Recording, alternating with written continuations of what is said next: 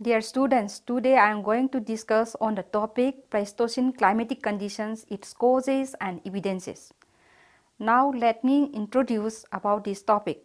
The Pleistocene epoch is one of the important landmarks in the history of human civilization.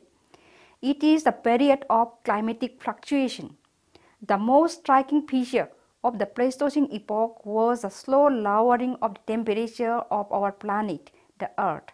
At various times, much of it was covered by a vast sheet of ice known as glaciation, and it was extremely cold and varied from dry to wet.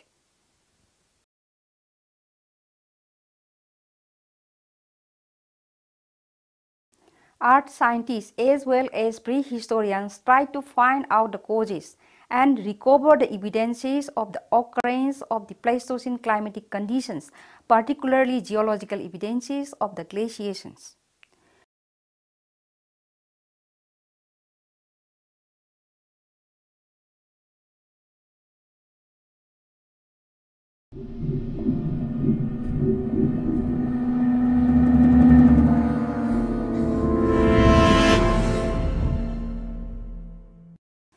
Now let's come to the next point, causes of glaciation. Pleistocene was an epoch of great climatic fluctuation. Those fluctuations occur repeatedly at frequent intervals and produce dramatic changes in the deposition of water level. The exact reason behind this situation is not known, but attempts have been made to explain it. Two types of theories are found in these contexts.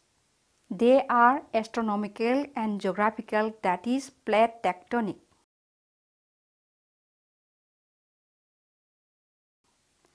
Now let's move to another point, that is astronomical theory. There are several types of astronomical theory about the causes of ice age, which fall generally into the following categories. Number 1. Increased concentricity of Earth's orbit.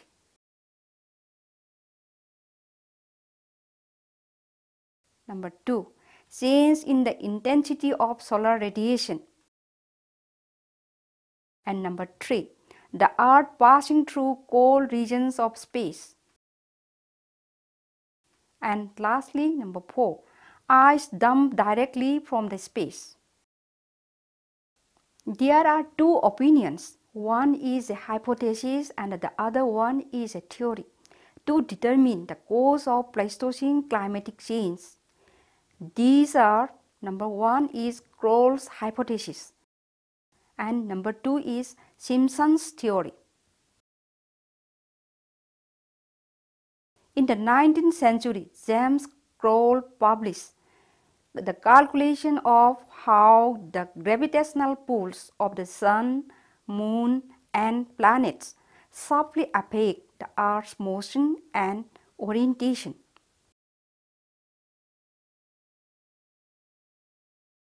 The idea of Kroll was further developed later by Milutin Milankovic. He worked out the ideas of climate cycles in 1920s and 30s. To test the hypothesis adequately, he worked out on the detailed chronology of the quaternary temperature change. A problem with the hypothesis is that astronomical cycles have been in existence from billions of years, but glaciation is a rare occurrence. Astronomical cycles perfectly explain glacial and interglacial periods and their transmissions inside an ice age. Other factors must be involved, the cause of Earth's temperature to drop below a critical threshold. Once that occurs, Milankovic's cycle will act to force the planet in and out of glacial periods. In the 1930s, Simpson published a number of papers that speculated on the feedback mechanism that would be triggered by change in the atmospheric concentration of carbon dioxide.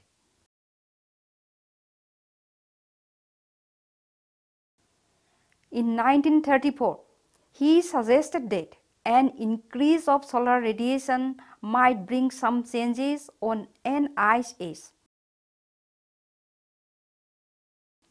His reasoning was that a rise in sun's radiation would warm the equator more than the poles, evaporating more water from the tropics and increasing the rate of the general circulation of the atmosphere. This would bring more snowfall in the higher latitudes. Snow that would accumulate into ice sheet.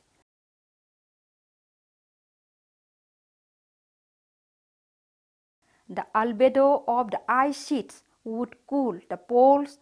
Furthermore, the ice which enters the sea from these regions will have a large effect on the remote regions, cooling the entire hemisphere. Now come to the next point, geographical theory, that is plate tectonic. The theory is based on geographical changes that occur in the earth at the close of the tertiary period. It advocated a drastic alteration of climatic condition. According to T.C. Sharma, in 1974, in the Pleistocene age, ice sheets originated at the poles. The movements of Earth's plates on plate tectonic also appears to play a role. The position of a continent affects its climate. The landmass at high altitudes are more likely to be cold and provide the conditions for glaciers to form. The changes caused by plate tectonic also include uplift brought on by plate collision, mountain ranges formed by overriding each other, and oceanic ranges created by plates moving away from each other. These movements allow some changes on Earth's composition and could bring some changes on the climatic condition, which is conducive to an ice age. The lithosphere plates continued to shift during the Pleistocene, but continents essentially were in their modern position. At this part of the epoch, the more importance to subsequent quaternary events was the late tertiary movements that affected the evolution of climates towards that of the quaternary.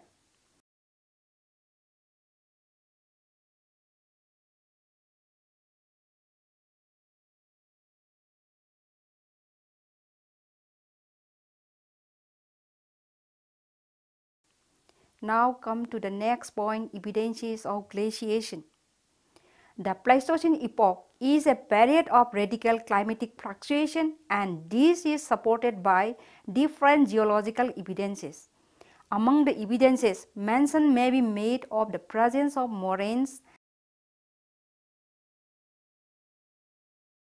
river terraces, loess, sea level changes, raised sea beaches, and soil creeps.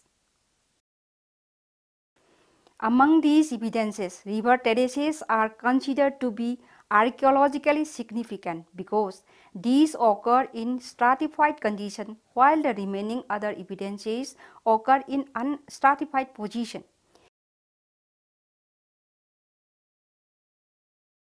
Here our main concern is on moraines, river terraces, and sea level changes.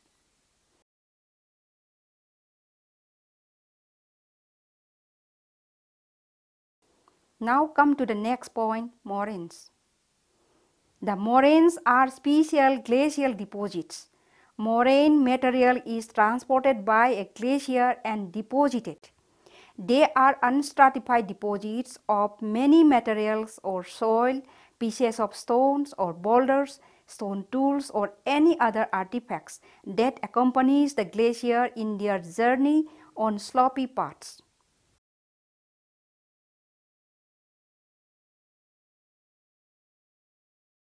In other words, the glacier, wherever they find some slope, they used to advance, and in the wake of their movement carried many sundry objects or materials.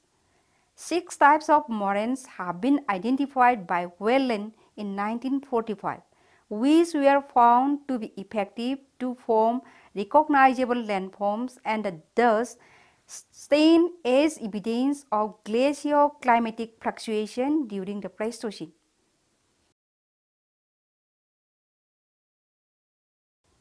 The 6 types of moraines that are responsible for shaping the landforms are ground moraines, lateral moraines, medial moraines, push moraines, recessional moraines, and terminal moraines.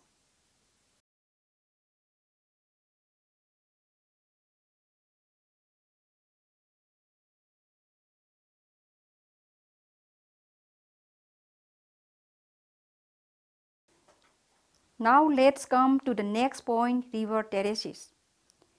Fluvial sequences, particularly terrace staircases, represents archives of tertiary paleoclimatic fluctuations and serve as stratigraphical framework for geochronology and for correlation with depositional environment, particularly the global marine oxygen isotope record. They provide context for records from fossils and artifacts of faunal revolution and human occupation. Conversely, both records can be the means of relative dating of riverine sequences. River terraces are topographic platforms, benches or steps in the river valley that represent former levels of valley floors and floodplains.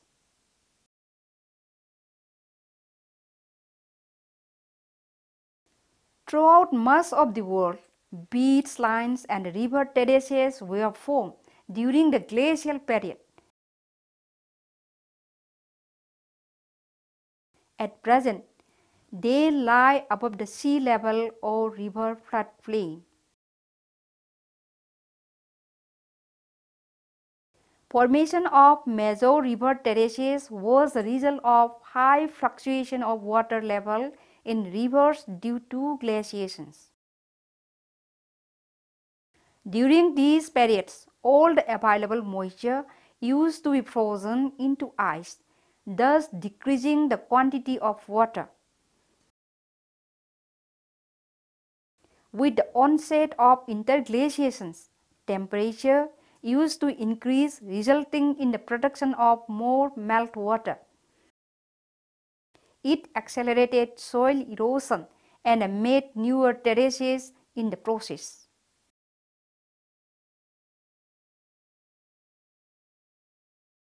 During the Pleistocene period itself, in the tropical regions, that is in contrast to glaciation,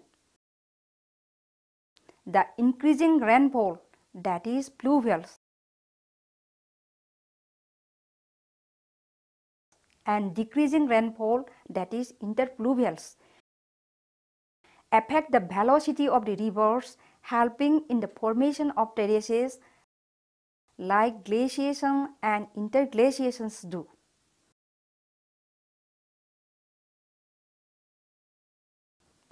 The material of the terrace is laid down during the aggradational period.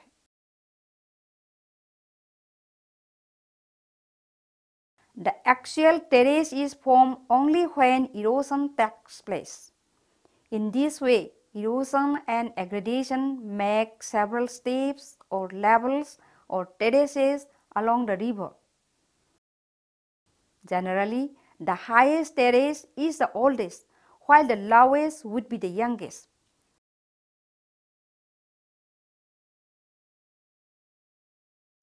The lithic tools found on various terraces thus could be dated depending on the study of various terraces.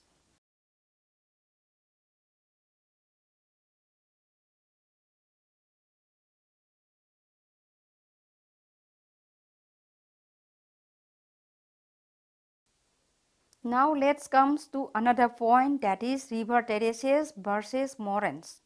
In archaeological terms, river terraces were more important than the moraine deposits because river terraces are stratified. Thus, cutting the steps or levels or terraces in longitudinal cross section could give the sequence of cultures deposited there. On the other hand, the moraine deposits are unstratified and sometimes mixed. Hence, they do not help the prehistorians to get the fairly correct idea of cultural sequences accumulated there.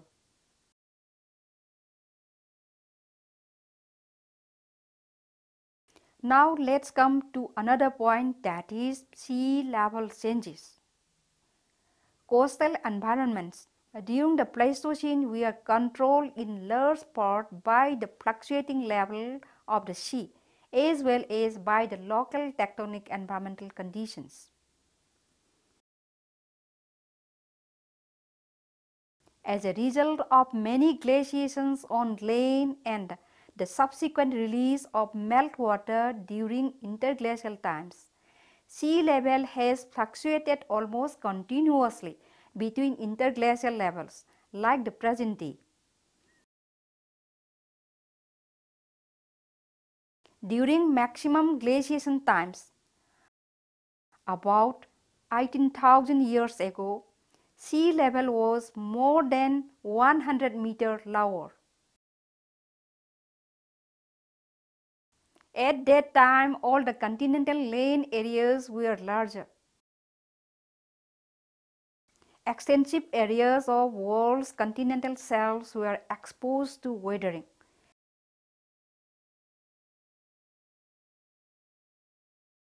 Soil formation,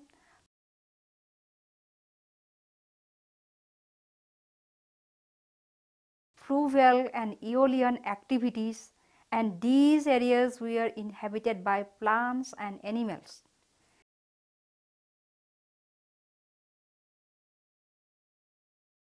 The Bering Shelf was exposed at this time.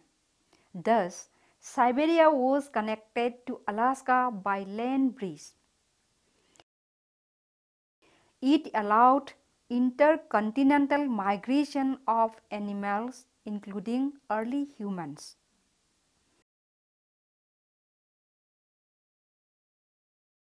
Rapid melting of the last ice sheet resulted in rising sea level that reached near modern level by the mid-Holocene around 5,000 years ago. As a consequence, Pleistocene coastal environments were submerged below the sea level in most parts of the world. Carl W. Budger termed this effect of glaciation as glacio-eustatic change in 1971. Fortunately, some coastal areas of the world were undergoing tectonic uplift during Pleistocene period. As a result, older shorelines and their deposits were exposed above the modern sea level. The highest sea level prior to the modern level occurred around 125,000 years ago. Sea level at that time was about 6 meters higher than it is today.